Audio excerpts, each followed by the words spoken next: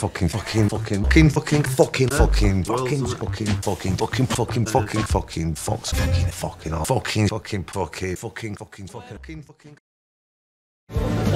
Not you, this. Yeah, I can't remember a thing, to be fair.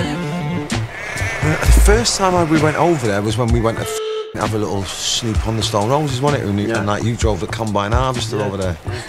In the middle of the night, just we were going, what the fuck are they up to?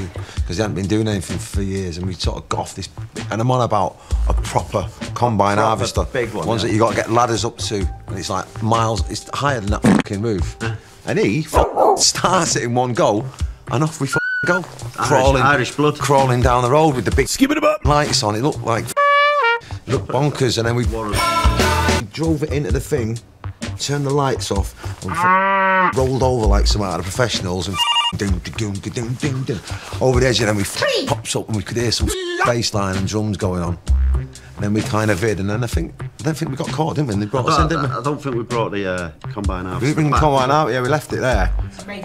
Yeah, and then I think we got caught by someone, and we went in, didn't we? Yeah. And had a little chat with Ian Brown and a few people, and they were playing some songs and stuff, and I think you might have had a spliff and that, and then I think we got it off. It felt mega. It was like, you know, it was like that's what you sort of read about. You go, this is what it's all about. This rock and roll, man. I remember that really quick session, song after song. You know, it's just that's because there was like loads of pubs in town that we heard that were good. You know what I mean? It was like get in there and smash it out, and then pub. For some, we just loved being in the pub. Did you ever carry on doing stuff when you got back from the pub at night? You'd have a go. You'd have a go, but it'd be you'd sound like the Pogues. Everyone wanted to make the songs the best they could, you know. I know what to do it to, and if that breeded a bit of competition, then so be it, you know what I mean? But it was, I didn't want to go in there and be better than Bonehead or better than Griggs, but I just wanted to go and be better than me, you know what I mean? I just wanted to go and do my thing, and if I just wanted to, when I heard them putting the songs on, I go, right, this tune needs a banging vocal, so hopefully I can deliver it, you know what I mean? How long did it take you to record the vocal for one? Not long, because the party was happy hour. Friday night, wasn't it? So I've been into town. Oh, yeah. Probably had a couple of lagers, but I bought a remote control car, right, proper, you know, big fat wheels on it.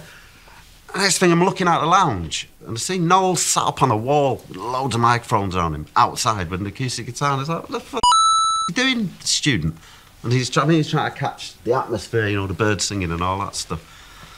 So I was like, I'm getting him. So I got this car, and I'm like, I'm having this. I was like, right, got it in first gear, man. His car's like, can see Noel's head, like, in his headphones, like, what the f*** is that noise? Sort of bird tap, you know what I mean? Fucking fox, fucking